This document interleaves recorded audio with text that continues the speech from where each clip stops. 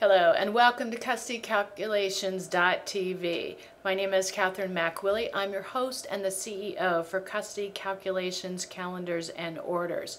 You are watching the third in a series of programs being presented on the issue of family reform.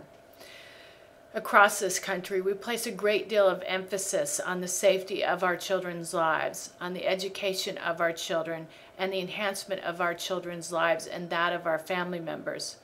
We have in the United States a mandated reporting program involving our teachers, school nurses, hospital staff, emergency room staff, police officers, and others to report suspected child abuse or child abuse, all in an effort to protect our children.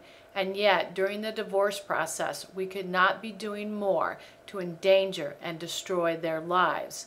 That is because right now there is a loophole in the family law court system that is allowing registered sexual offenders, pedophiles, and convicted violent felons to obtain custody and unmonitored visitation of their children.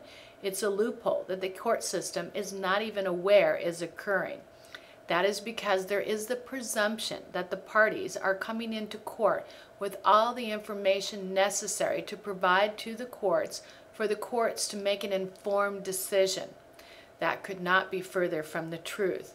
That is because we frequently marry people whose background we have little to no knowledge of, or one of the parties has taken steps to ensure that the other person does not find out that they have a drug or alcohol problem, or what their criminal history may involve: rape, attempt murder, murder, corporal punishment issues against children, severe injuries to children, or a prior spouse.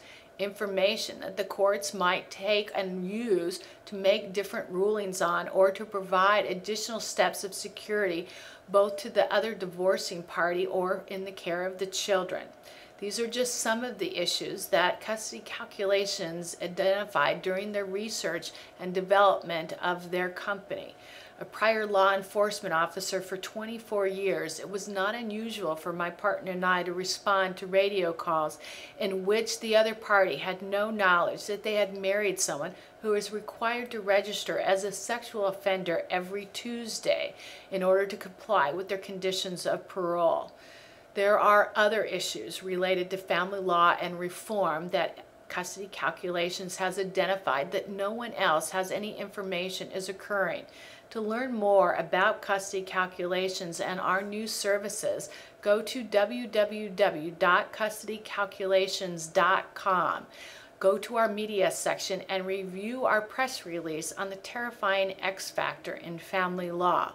If you would like to ensure that this does not continue, go to our new national campaign called the Power of the $10 Bill campaign and learn how as few as 250 families, 150 grandparents, and 150 different corporations donating as little as $10 could change the face of family law in this country and close up loopholes such as the one we've presented in this segment.